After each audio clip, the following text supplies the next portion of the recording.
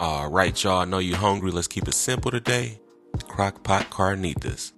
Go ahead and add right into that crockpot that carnitas meat or pork shoulder. We're going to season it up with some salt, pepper, chili powder. We got cumin, and we got oregano here. Go ahead and give it a good mix until evenly combined.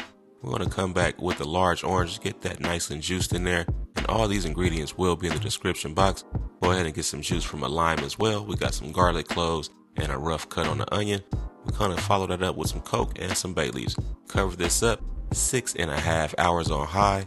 And after 6.5 hours, go ahead and remove that meat. Go ahead and get this shredded up. We want to get this completely shredded down, and we're going to pour the juice right on top to put it right into our broiler. 5 minutes to get that crispy top. And there you have it, Crockpot Carnitas. I'm making tacos. Serve them as you like.